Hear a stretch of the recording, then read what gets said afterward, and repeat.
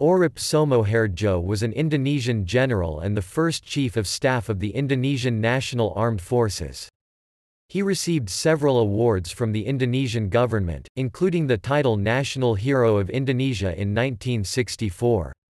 Born in Purworejo, Dutch East Indies, Oerip exhibited leadership skills from an early age.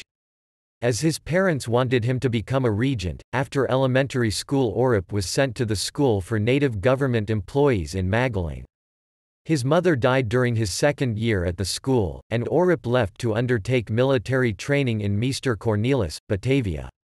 Upon graduating in 1914, he became a lieutenant in the Royal Netherlands East Indies Army. During almost 25 years of service, he was stationed on 3 different islands and promoted several times, eventually becoming the highest-ranking native officer in the country.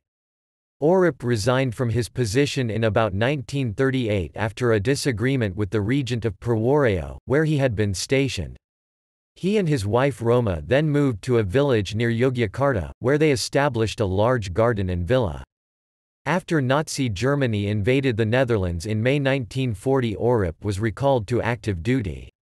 When the Empire of Japan occupied the Indies less than 2 years later, Oerip was arrested and detained in a prisoner of war camp for 3.5 months.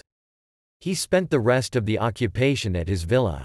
On 14 October 1945, several months after Indonesia proclaimed its independence, Oerip was declared the Chief of Staff and interim leader of the newly formed army. Working to build a united force from the fractured former military groups in the country, Oerip received little oversight owing to irregularities in the chain of command. On 12 November 1945, General Sudirman was selected as leader of the armed forces, while Oerip remained as chief of staff.